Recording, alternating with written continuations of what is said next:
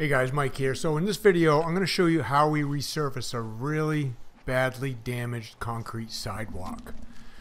So the homeowner on this one didn't want to replace the concrete, didn't want to jackhammer it out and pour new, just wanted to resurface it for now, and then maybe later on, down the road do that. But she wanted to figure out what she could do to fix this and make it look a little bit better. So I told her we could resurface it, and that's what we're going to do here. Now, we had to survey the concrete just to see if it was even fixable, and we determined that with some repair and using the right products that we could fix this and make it look really good, and that's what we're going to do. You'll see at the end just how good this thing came out. So the first thing we're going to do is just remove all the bad concrete on the surface, and one of the ways we do that is by lightly grinding it. So I got my little Bosch 4-inch grinder with a diamond disc on it. We got it hooked up to my HEPA vacuum, so we don't have to worry too much about the dust. And Luke is just going over the surface and removing any of the loose concrete that's just not really obvious. And then when he gets into the worst areas, the more spalled areas, that thing will really remove the loose concrete and get it down to some good solid concrete, something that we can repair, because we can't really repair over anything that's loose or coming loose or falling off. So the first thing you got to do is just get rid of all that stuff and get it down to something solid that you can work with. And the easiest way we found to do that is just with a little grinder like that. It's pretty easy to use.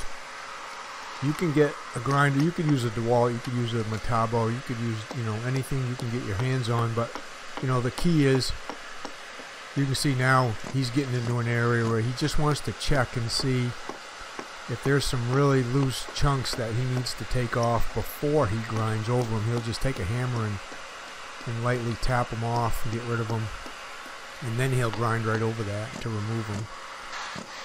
But you could get a grinder like that at Home Depot or Lowe's. It could be a DeWalt, and they have the shrouds there. You can hook up to a vacuum. And you could just use a regular shop vac. If it's just something you're gonna do once or twice or something. But we do this a lot, so we get some pretty good tools that we use. So Luke's going to just finishing up grinding that whole surface, and then we can move on to the repairs. And we always like to do our repairs prior to the resurfacing and get the surface, at least looking pretty decent, pretty smooth before we use the resurfacing material. So it's a little bit of a process, and the first process part of it's always evaluating to see if it's even repairable. This one was borderline. And then the second is doing the prep. And the prep is really what makes the final outcome look the best. If you spend a lot of time on the prep and making sure you got that done right, then really, that makes the resurfacing part probably the easiest part of the whole project. We did this all in a day, so we're going to use some really fast drying resurfacing material, and there's all kinds of different resurfacers out there you can use. I'll show you what we're going to use here a little bit later on. But if you're under the gun for time, if you need to get something done fast, then you can use the same products we do. Because we do concrete work every single day, we have tons of jobs lined up. Sometimes we got to get in and out in a day so we can move on to the next job, and that's a lot of what our schedule is all about. So we don't want to hurry things and just to get it done. We want to make sure we do a really good job and do something that's going to last. But we got to use products that'll help us speed up our timeline sometimes too, and I'm going to show you guys just what we use here to do that. So Luke's getting that last piece finished up, and then we'll evaluate this again and see if there's any further grinding or chipping or hammering we got to do to remove any other pieces before we move on to the next step.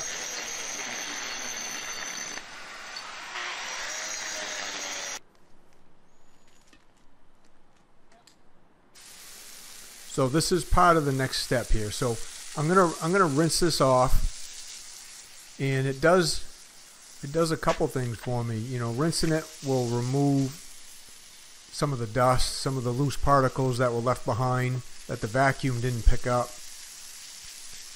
And then it's also going to wet the concrete out too. You know, when we resurface or make repairs, most of the time we do that, the products we use want a damp surface, not wet or no standing water or puddles, but just something damp.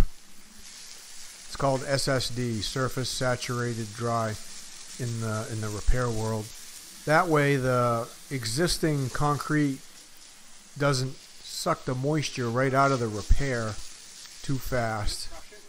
You know, if the concrete's damp and moist, then your repair is going to bond a little bit better. So we'll remove all the dust, all the debris, get the surface nice and damp. We'll remove any little puddles in those deeper areas. You don't want any standing water, so that's what we're doing right now. We're just taking a little DeWalt blower there, battery blower.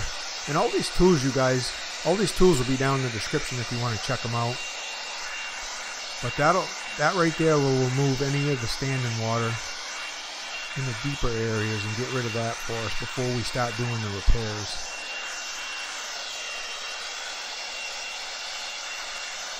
The repair material we use is gonna really fix all those spalls and chips and divots and pop outs. It's gonna fix all that stuff, but then it's gonna look like a big patched area, so you don't really want to just leave it like that.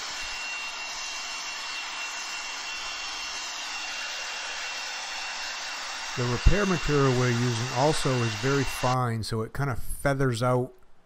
It feathers out to almost nothing. You know, it goes from 0 to 1/2 inch pretty easily. So what I'm using for the repair material is that, you can see that blue bag behind me. It's called Cementol. It's from Rapid Set.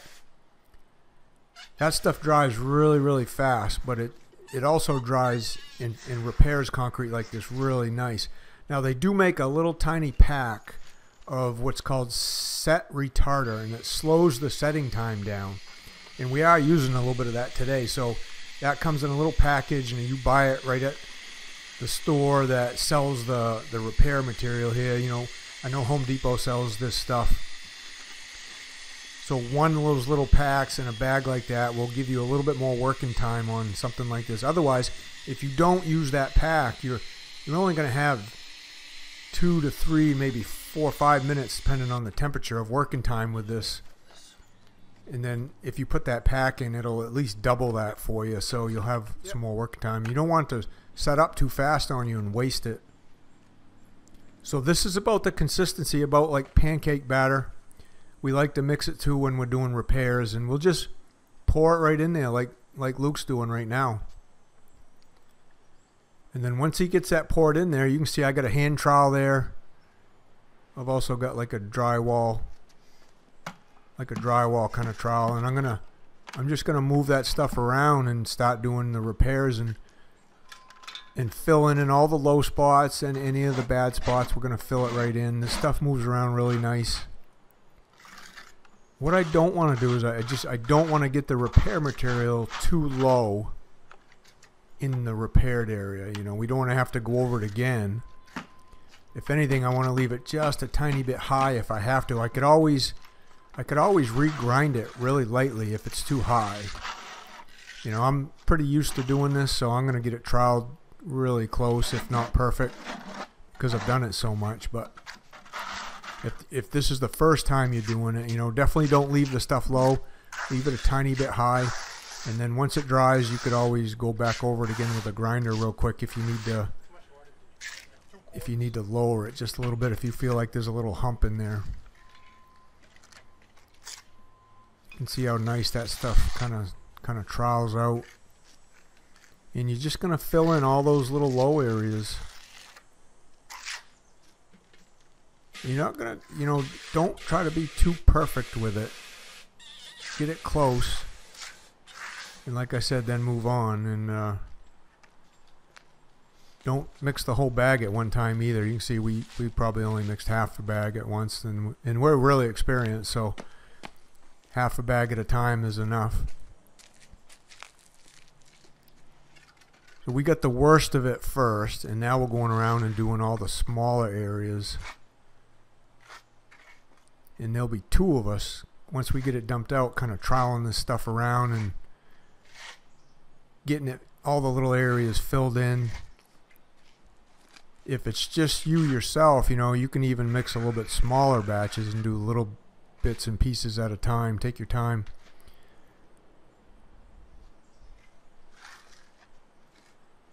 You can see how we're forcing it down into those bad areas, getting it all smoothed out. Now it's starting to look like something that's repairable.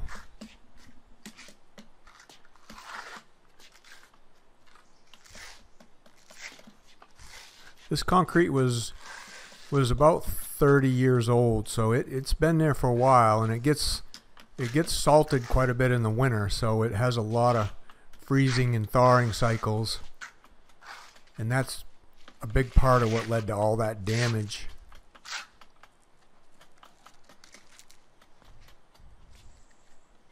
You can see how Luke and I are going around making sure. We want to make sure 99% of it is the bad areas are fixed before we go over it with the resurfacing.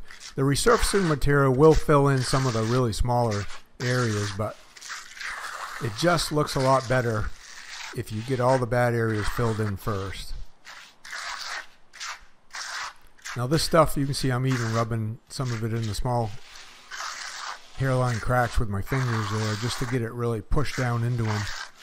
But this stuff's going to dry in about 30 minutes. This stuff's going to be rock hard, so you'll be able to move right on to the next step if you want to. If not, you can leave it until the next day too. Come back and do it the next day. That'll be just fine. But we know that by repairing all the little chipped areas, the divots, the little cracks, that the end product's going to end up looking a lot better. So what I'm doing now is I'm just taking a little brush and I'm even feathering it out a little bit more and giving the patch a little bit of texture too. And that's what that brush is going to do, is on those edges of those patches, it's really going to fill in really nice and smooth that right out.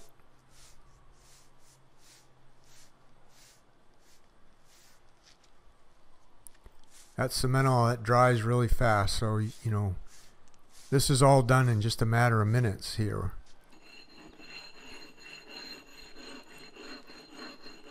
So now what we're doing, we've given this about 30 or 40 minutes, and Luke's just going over it with a rubbing stone and taking off any little high areas. You can see how that stuff dried up kind of like white almost.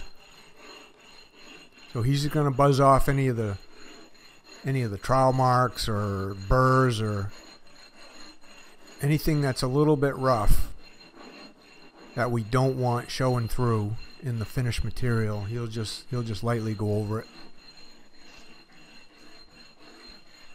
And that only takes a couple minutes to go over something like this. You don't have to spend a ton of time on it if you did a pretty good job troweling it. So now what I'm doing is I'm wetting the surface again to get the concrete damp. And I'm also rinsing off any of the little dust that Luke made with that rubbing stone, so I'm cleaning it also. We want the surface damp again before we go over it with the resurfacing material. So we'll just soak it down really good. And again, that's going to keep the resurfacing material from drying out too fast.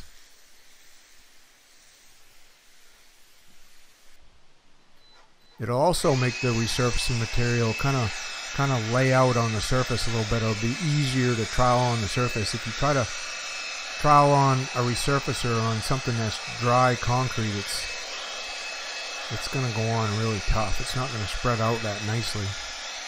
Now Luke's just, again, removing any standing water, any puddles. And we just want the surface damp. Some of that water is going to soak into that concrete. So here we are. We're using, again, Rapid Set product, and we're using the mortar mix. And the mortar mix, compared to that blue bag, the mortar mix has a little bit more aggregate in it, like fine sand in it. So it's going to leave a little bit more of a texture when we're done, and that's what we wanted. We wanted to make sure this wasn't going to be slippery at all when we were done. And we wanted it to have a little more texture. Now we could have used the blue bag too to resurface this. It's just the surface would have had a little bit finer texture to it, and that's fine if that's what you want. And again, we're using the set retarder packet. Also, we put that in. We actually mixed that in the water before we dumped in the mortar mix. So here's the process. You know, you get it mixed, you get some out on the surface. Again, the concrete under me is damp, and we just get it spread around with a trowel. And I just want to cover the surface, and you know, I don't want to put it on too thick. I maybe leave on, you know, a 1/16 to an 1/8 of an inch as I go, and some of the sand particles in the mortar mix itself is going to help leave that amount on. You're not going to be able to trowel it like right down to nothing. That's another reason we use this product today, because we wanted to make sure we had a good, not really a thick surface, but a surface that was a 1/16 to an 1/8 of an inch. And you see those like chatter marks I'm leaving with the trowel? You don't have to worry about that. You don't have to worry about getting this perfect, because we're going to run a broom over the surface. So that broom is going to take out all those chatter marks. All you need to do is just get it spread out. Make sure you're forcing the material down into the pores of the concrete, and just covering everything up, getting the whole surface covered with a fairly even coat of the product. And you just want to be steady working with this thing. You know, you don't want to stop and answer your phone, or stop and take off and go somewhere for a few minutes, because again, this stuff is a Rapid Set product, so it is gonna dry up on you pretty quick if you don't just keep moving with it. You're gonna have about, you know, if you mix the whole thing at once like we did, you're gonna have about 10 to 15 minutes of working time if you use that set retarder. And if you don't use the set retarder, you're only gonna have about 4 or 5 minutes of working time. And you know, we know by using this stuff all the time that we're fast enough to get this down in 10 to 15 minutes on something like this, and this really isn't that big. So if you're doing something bigger, you want to do it in sections. And you can see how that broom really evens things out, makes the surface look really nice. You'd never even know this concrete was damaged that badly if you hadn't seen it before.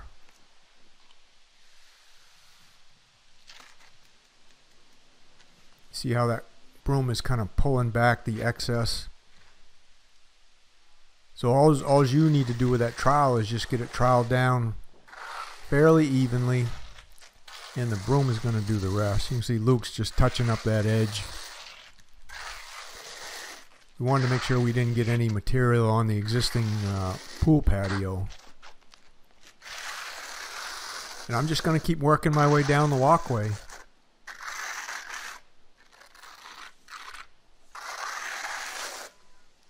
You see I'm going back and forth, just making sure I'm pushing it into the existing concrete pores, getting it forced down in there. And that's going to help create a really good bond.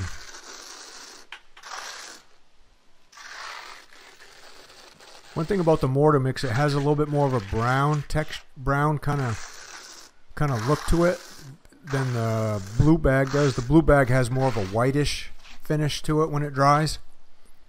So that might play into what you use for a product too. If you want something a little bit more on the whiter side or something more on the browner side, I guess it would depend on what bag you chose. We're going to end up doing something special to the surface of this when we're done, so I'll tell you about that right at the end, so you can check that out after.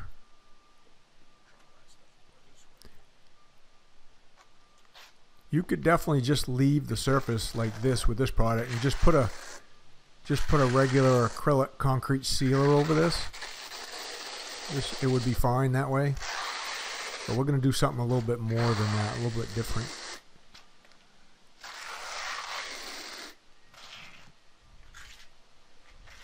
You can see how that concrete behind me, it's still damp. You know, if it starts to dry out on you, just keep lightly wetting it behind you and make sure the concrete stays damp behind you. This stuff's going to trial on a lot easier.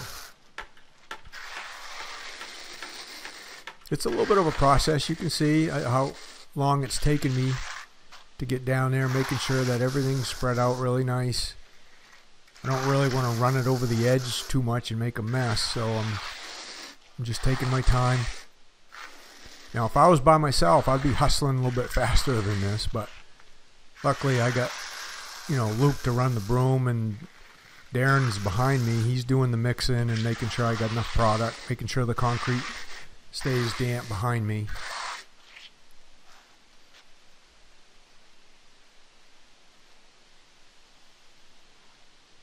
Yeah, that broom really takes out all the imperfections. Luke's kind of, after he gets a section broomed, he's kind of cleaning off the broom too a little bit, just to make sure the resurfacer doesn't get built up in the bristles of the broom.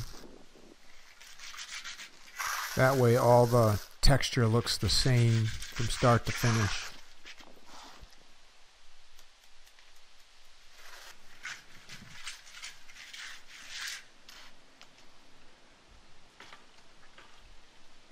There, I'm getting down towards the end now.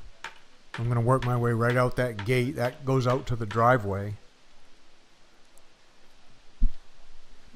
Luke's going to come over here and just finish brooming that section for me, and then I can finish up that last piece.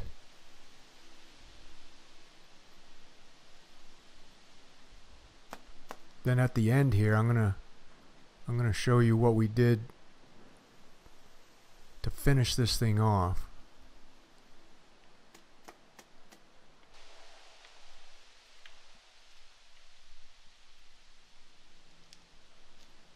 Yeah, so only put as much on as you think you'll need. You know, you don't want to have to be scraping this off and putting it back in the bucket if you don't need to. That, especially if you're working next to a driveway like we are, that could make a little bit of a mess. So just a little bit at a time. A little bit goes a long way with this stuff. We only really ended up using about half of that bucket, which was a full bag. So we used about half the bag to do this entire walkway. A bag of that stuff at Home Depot is about 15, you know, it's between 15 and 20 bucks, so it's not all that expensive. Same with the blue bag we use. It's around 20 bucks for a bag of that blue stuff, so you know, we got about 40 bucks in material right here that we used to resurface this. Everything else was just time and labor. So it's a pretty inexpensive material to use to resurface. And again, if you remember, this is what it looked like to start with. It was in pretty rough shape. There was a lot of deep spalling, some really bad areas. And this is what it looks like when we're done. Brand new concrete. So let me know down in the comments if you like this, if you think this is something you can do. And this is what we did at the end. So we painted this. And this is the video you want to go watch to see what we used for paint and how we painted it. We use the exact same color, guys. So thanks for watching. I'll see you on the next one.